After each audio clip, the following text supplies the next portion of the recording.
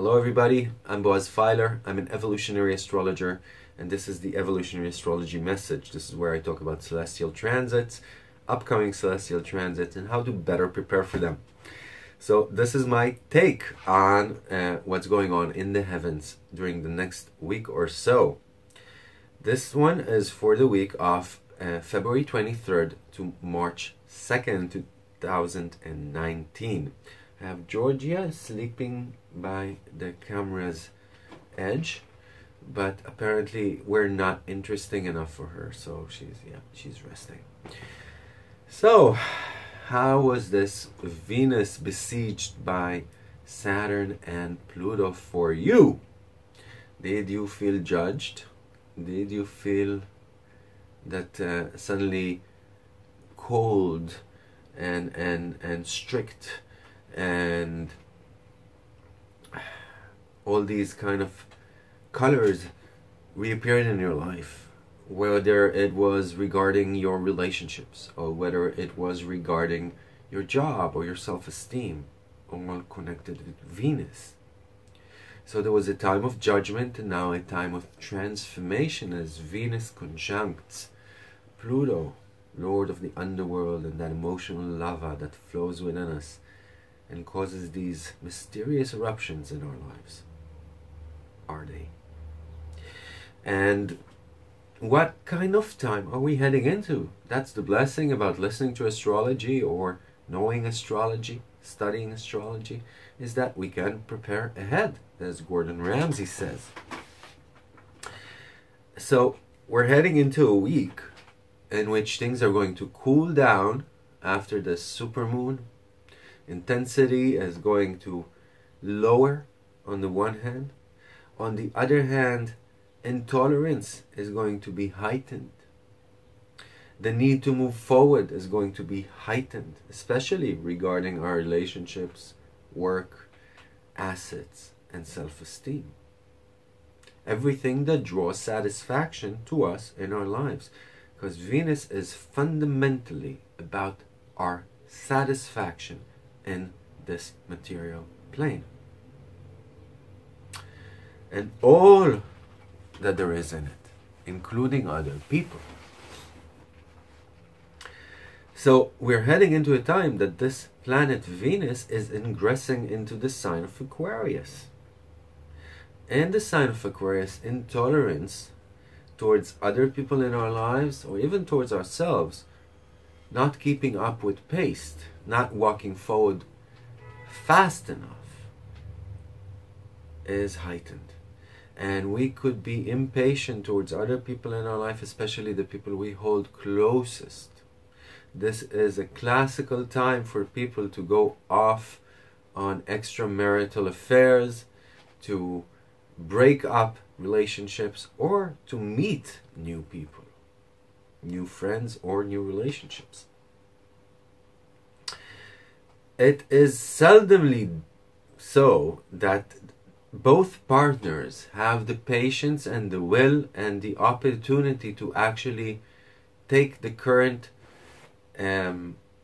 relationship and work within it to progress it, work within it to upgrade it, be flexible enough to allow it to move forward with the times. Because we cling to the old, we cling to that old promise we had from that person, not recognizing that not only that person has changed, because we are in a space-time continuum and development is endless, that we have changed as well. And suddenly, when we do recognize that we have changed, maybe they didn't change. And now that's the problem. So there's a lot of rebelliousness there during the next couple of weeks. And we're heading into a new moon, not this week, next week, which is in Pisces, conjunct Neptune. I mean, this is a time to already prepare a space for the void, for the null, for God, for Creator, for creation, for nature, for that that life force, that source within us. And understand that we're heading into a time that's going to be much more emotional on the one hand and sensitive, but unity is what's going to be on the table. And reuniting with something that is simpler, something that is older than words, something that is pure and more innocent and was there before. And in other words, more plain words, this is a time to make space for achievements of an internal nature and not an external one. People who are very outside driven, achievement driven in this time could be frustrated and lost. But people who make a space to actually sit in silence inside and hear those delicate bells and whispers that we do not always heed to in the hectic day life that we run, will have great inspiration and a feeling of reuniting with Source and great creativity, a feeling of being cradled by the One and the All, by something which is internal and eternal, not connected with this space and time, and yet this space and time stems from it. And that connection with divinity, with that which is not transient, could be a very spiritual experience for people in their lives. So this could be a great time to actually do work forward on your spiritual, emotional, and internal realms. When I talk about things that we're loyal to during this week, people we are loyal to, especially our marriages, our families, we could be tested during this week. There's a square between Juno and the Sun, and there could be a feeling that something in our identity stands in contrast to those loyalties in our lives, and that we are being challenged. We are being challenged to see how this works out. And Saturday and Sunday are the days that this is going to be heightened in. Monday the 25th, things are coming down. But there's this grand square on Saturday the 23rd in the sky, which can cause us to be a little bit more violent or controversial or rebellious and intolerant with our reactions. And we need to watch that and watch the drama, especially in our relationships.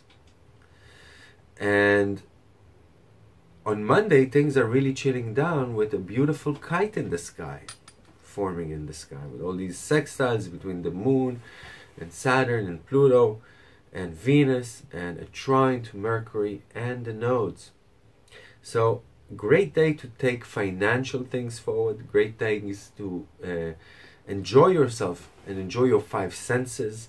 It's a great time to actually take things in your career forward, strategic things forward, to actually work on your strength and inner strength and communicate things that once were incommunicable. Have the words where you did not find them before. Understand things that have been veiled from you before. Tuesday the 26th, what can I tell you? It's a bit agitating. We want to be free, but it isn't there. There's a bit of a hectic. Yeah, you agree, Georgia? You agree? Yes? Off camera? Yes, you do. What about the relationship between men and women on that day? It's a bit sensitive, isn't it? Well, Georgia is incomplicit. So Tuesday the 26th, watch that. Watch your temper too. If you want to watch Mercury in the sky just after sunset, it's going to be glorious also on Wednesday the 27th. It's in its greatest eastern elongation. You're gonna watch Mercury. That's beautiful, Georgia. With me. I promised. Okay, we're gonna watch Mercury just after sunset. No problem, Georgia. My pleasure too. I'm looking forward for that. Shut up. Come here. Anyway, so Mercury is going to be glorious on the 27th as well. It's a great day to enjoy yourselves and open up your minds, open up your horizons, learn new things, go spiritual and philosophical, and gain new knowledge. It's also a good day to book a flight somewhere. What else? 28 is a sensitive day. There's a square to Chiron from the moon and to Mercury from the moon. It is an energetic day though. Good day for taking out those frustrations in a physical manner. Go run, have sex, go to the gym, just, do some housework. Friday the 1st, a lot of judgment in the sky, intolerance with our communications. Watch it. And the second is already much more progressive. It's a Saturday, and as long as we don't make a drama out of things, it could be great for intimacy. It could be great for doing things out of the ordinary. That's about everything I had to say right now. I'm planning a Saturn workshop. If you want to study the different signs and different placements of Saturn, of the evolutionary meaning of Saturn, the karma that Saturn brings with it, the alignment needed that Saturn brings with it in every placement in the chart, the reoccurring themes in our lives and why they are reoccurring and how to better answer them. So I'm going to make a day workshop. It's going to be a couple of hours online, and if you want to join, just call me. We're still setting up a date. And I'll give you all the details once you do. I want to thank you for listening. I want to thank you for forwarding these videos and commenting about them.